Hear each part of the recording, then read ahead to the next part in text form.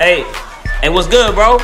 Me and my homie was on our way out, and we just want to let you know. You look stupid. You look dumb. What? We said you look stupid. You came to a party full of music. It's mad hoes, and you standing up against the wall in your freshest fit. You grabbing your phone every 3 minutes, sliding left and right on your home screen to make it look like somebody hitting you up. Ain't nobody hitting that phone, and I know that.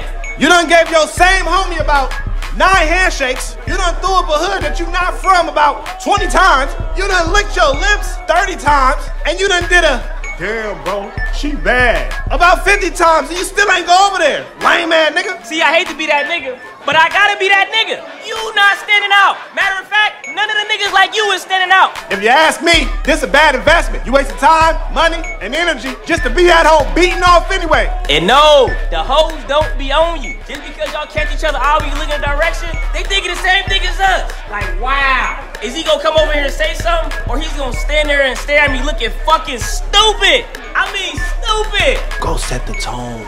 Go be the nigga at the party so the party can be what it need to be. Cause once you leave from here, all you gonna do is get in that Honda Civic and tell your homies like, damn, bro, she was bad and she was on me. I should have said something. Well, nigga, you said that the last 7 parties you went to. What is gonna change? All right, bro, I'ma fuck with you. Hey, bro, we up out of here. But all I'ma say is stop looking stupid. Just cause you fresh and you standing up against the wall don't make you look cool. You're not cool. You far from it. You look stupid. Real stupid. Real fucking stupid. All right, bro, I see you.